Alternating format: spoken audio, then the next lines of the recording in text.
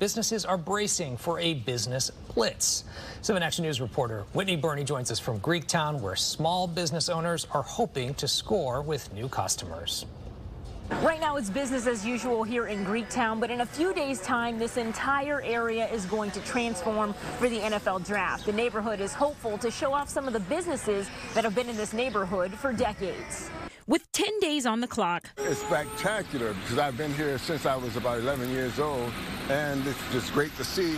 And I know that it's going to bring the business in. The electric energy for the NFL draft is building in the city of Detroit. It's definitely nice to see that such a big event is coming to Detroit. You know, a lot of people do sleep on Detroit, so this is huge to see. I'm really excited to check out the NFL experience, the 40-yard dash, the vertical jumps. But no one is more excited than Belinda Beard, or as her customers call her, the EggRollDiva. Yeah, we start with all the prep. We get to our location, and we usually have lines. We usually sell out at locations.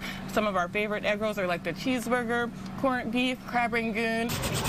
Beard is one of several dozen local businesses set to take part in a 3-day-long tailgate in Greektown. A lot of supply, a lot of ordering, getting stuff ready, getting prepped, getting my team prepared, mentally, emotionally, be ready for the physical labor. The tailgate is free to attend and will run each day of the draft from noon to midnight. We're going to have 19 bands, 12 DJs, an MC. We'll be streaming the draft.